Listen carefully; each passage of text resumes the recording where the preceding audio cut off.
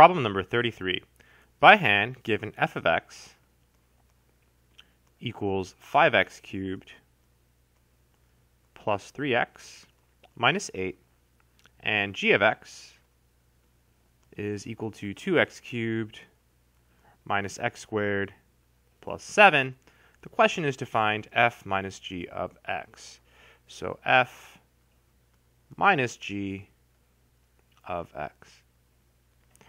So we're given two functions and we're asked to subtract them. So f minus g of x is defined as f of x minus g of x. So all you have to do is subtract these. So let's be really careful here. So we'll start by replacing f of x with what it is. F of x is 5x cubed plus 3x minus 8. Right, so that is this piece here, f of x, minus, and then g of x.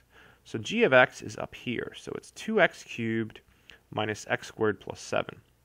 So because it's three terms, we want to put it in parentheses.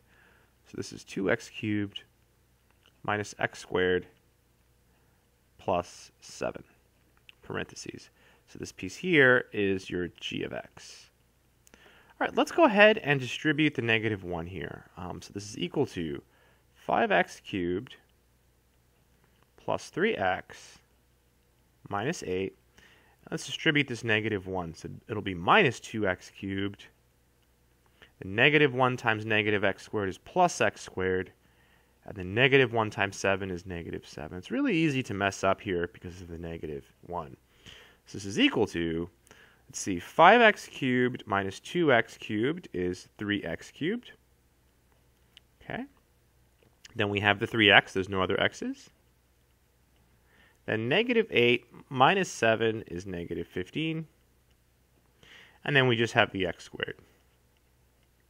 And that's it. That's the final answer. You could write it with the x squared in the front. Like you could do, you could write it like this.